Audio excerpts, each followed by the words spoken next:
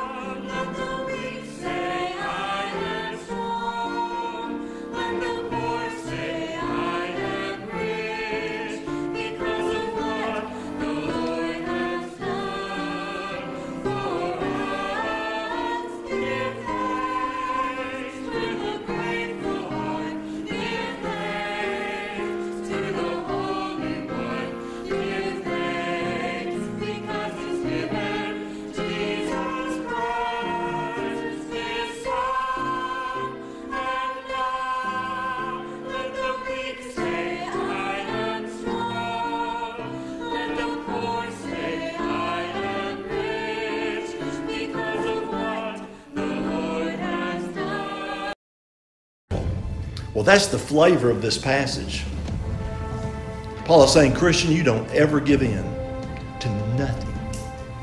No matter how difficult it becomes standing for the gospel, you stand with Christ. Endure, share in suffering. That is the flavor of this passage. Are we on board?